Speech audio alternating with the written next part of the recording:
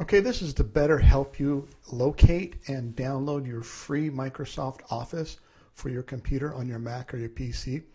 So if you watch, you first have to be logged into your district email account. So you need to log in to, you can go to SCCCD, you get at the very top, you can go in the portal and you'll see your email there. Once you're in, same place you get Canvas, you click it. It should look something like this. There's a little app launcher right here. It's got these little dots.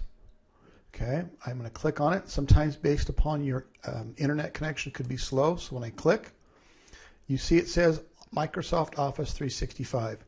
Well, that's great. And you say, I already have that. Well, be patient with me and watch. So the next screen could load. Certain pieces will load slow, and I think they do that on purpose. So watch. I'm going to click.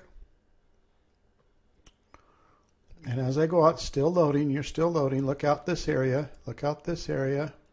Wait for it to, oh, look at install apps. That's what we want right here. So what I'm going to do is click.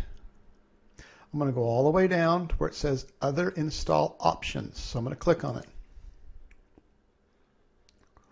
There's 4 boxes, and there's one box that says Office Apps and Devices.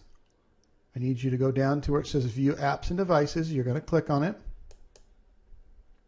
You're going to be able to pick your bits, either 32 or 64. If you have a newer computer within the last 5-6 years, you're probably going to be a 64-bit.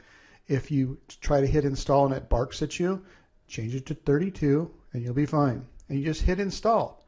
And then what's going to happen is it's going to download a little starter file, and it should start installing. If not, it's in your download folder, and you want to go down and double click on it. If you have any questions, still, please give me an email and see what we can do as fast as possible.